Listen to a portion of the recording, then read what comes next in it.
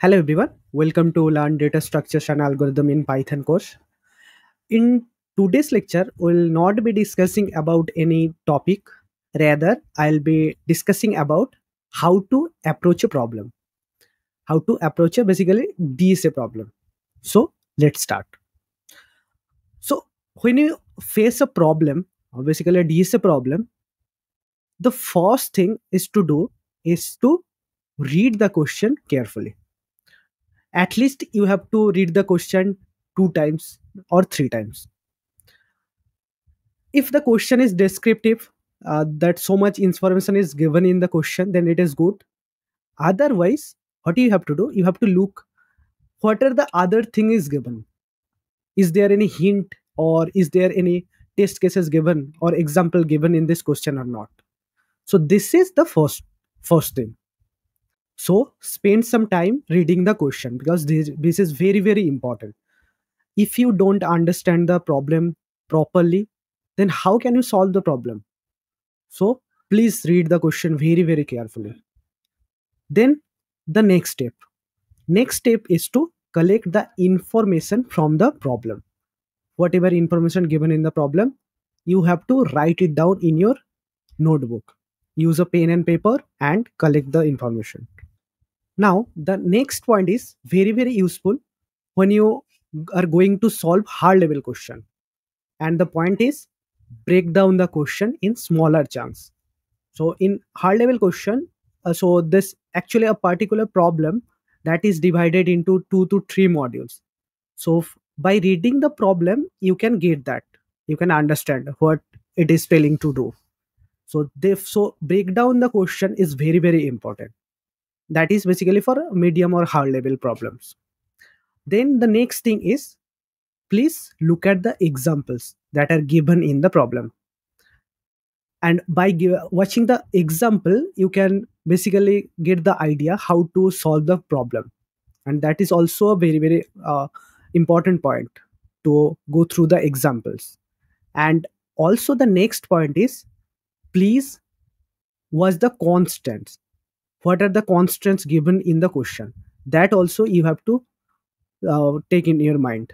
Like in constant, by watching the constant, you can get an idea like about the time complexity or space complexity of the problem. Like the problem will be solved in square approach, or in cube approach, or log n approach.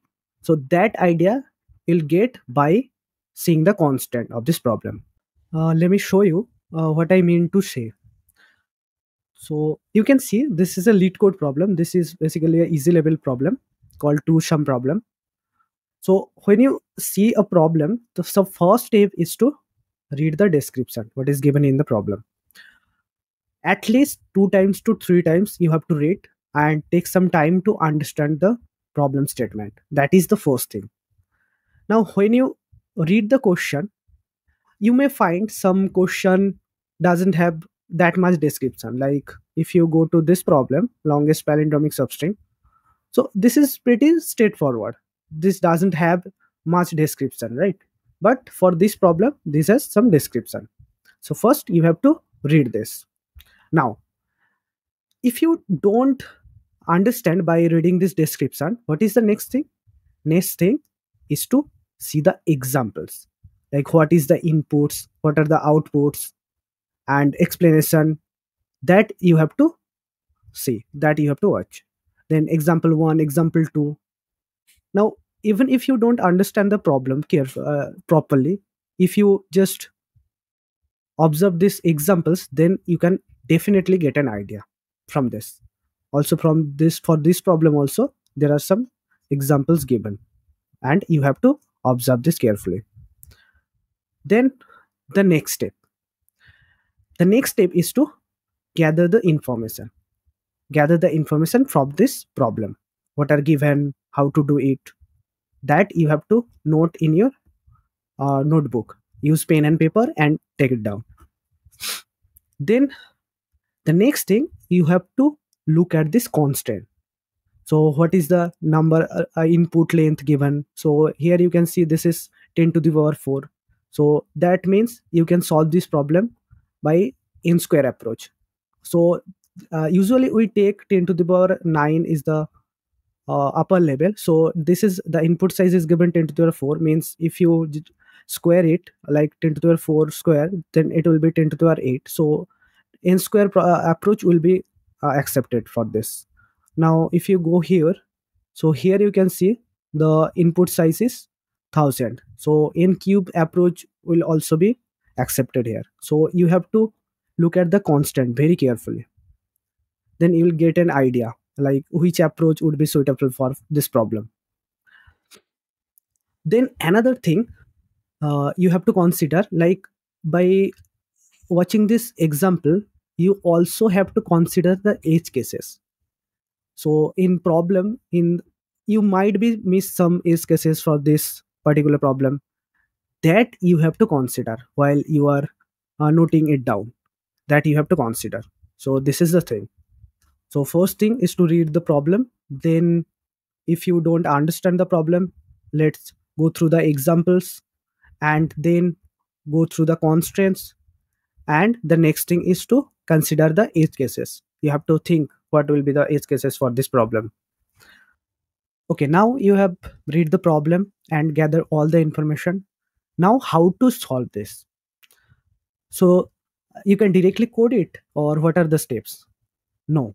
The first step to solve the problem is to take pen and paper and first think about brute force approach. What is the basic approach, naive approach to solve the problem? It may, the time complexity of brute force approach may be higher, like let's assume it is n cube approach. So when you able to solve using brute force approach, then think about optimal approach, the optimal solution. First you have to solve using brute force, then comes to optimal approach, right? And the next step, and it is most important thing, like you have to check your test cases, like you have to match your answer with the test cases. Is it is matching or not? You must have to check it. And if it is not, then you must have made some edge cases or something. So you all have to consider like the examples that you have to match, then edge cases that you have forget to just consider, that you have to do. And then the next thing, let's say you don't understand the problem or you are not able to solve the problem, then what you have to do?